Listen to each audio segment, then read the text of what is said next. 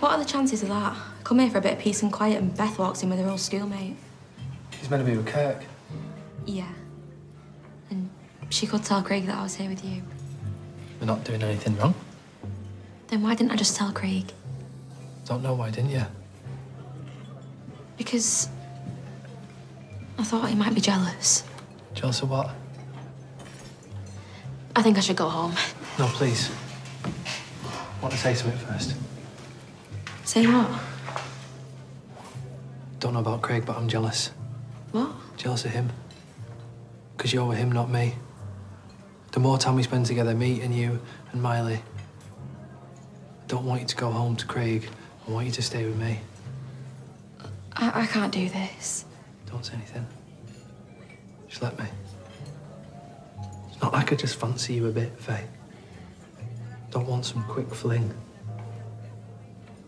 I want us to live together. Be a proper family. Forever. This is too much. Just being honest with you.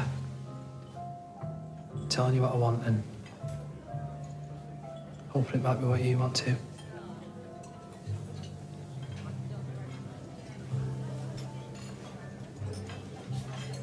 I'm going to borrow my dad's